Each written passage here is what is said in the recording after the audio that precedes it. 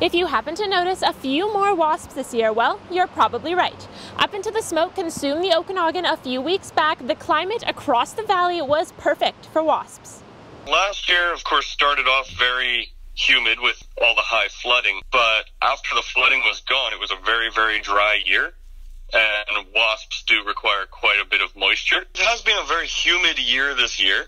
I personally have not noticed there being more wasps, but they might be more aggressive. I think a lot of it is people are recalling last year where there actually were very few wasps. That being said, now when we've got a normal level of wasps, people are seeing that and thinking that there are more. And early summer, it was almost tropical out. We'd get a few days of heat and then a day of really heavy rain and then a few days of heat again, making it very humid and perfect conditions for many insects and especially wasps. If you come across a wasp nest on your property and you need to take care of it or eradicate it, wait until nightfall. Wasps sleep at night and sneak up and spray at them. With smoke continuing to cover the valley, you may notice a few less wasps circling your patio. For Castanet News, I'm Chantal Deacon in Vernon.